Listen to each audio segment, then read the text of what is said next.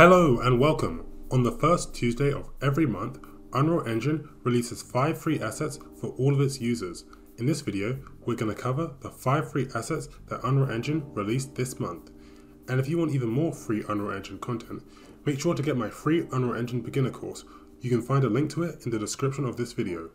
With that said, let's get into it.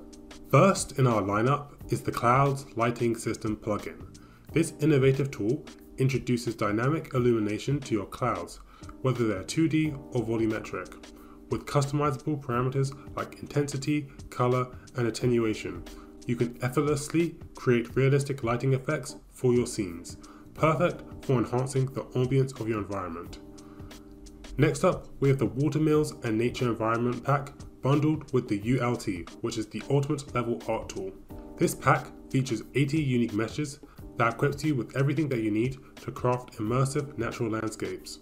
And you get that ultimate level art tool, which can help you easily design environments quickly and effectively in your game. Our third highlight is the Ancient Golem, a versatile low poly model designed for RPG shooters and various gaming projects. With its intricately crafted details and adaptable nature, this asset is sure to add intrigue to your game. Moving on, we have the Stylized Clay Forest Village pack.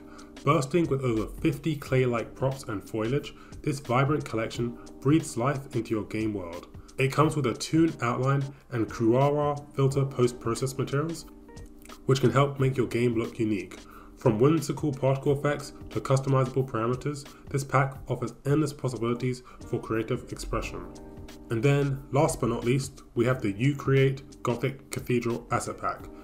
Boasting a staggering 158 individual meshes and intricate fractal-based decor patterns, this modular masterpiece empowers you to fashion your own eerie and elaborative environments. Whether constructing imposing cathedrals or eerie landscapes, this pack provides the tools necessary to realize your darkest visions.